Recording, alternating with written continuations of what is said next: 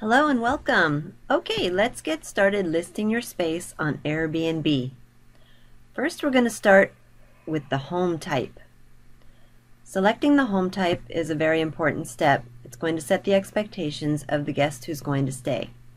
Now, for a timeshare, most of the time you'll be selecting apartment, which is a flat or a unit in a multi-unit building. I'm going to be using my personal timeshare as an example to help walk you through the steps for creating your listing on Airbnb.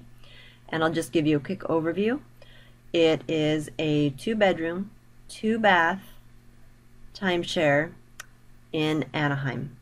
So let's go ahead and use that example and follow along, and you can create your listing following these same steps. So I'll be selecting apartment for my home type. Now the room type, the guest will be renting the entire home or apartment. It will not be shared with anyone else.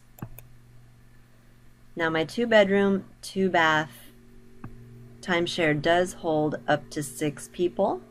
So under accommodates, I'll click the button and I will select 6. So they can have up to 6 people and no more. Now for the city, my timeshare is in Anaheim. And you can go ahead and type it in and click the button and click continue.